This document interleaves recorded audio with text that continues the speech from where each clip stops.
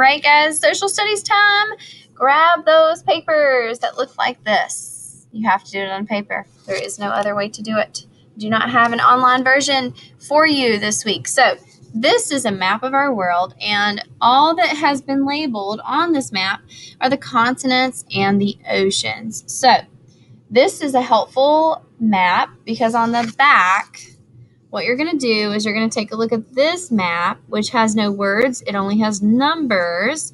And you're going to be writing down the names of the continents that match the numbers and the names of the oceans that match the numbers.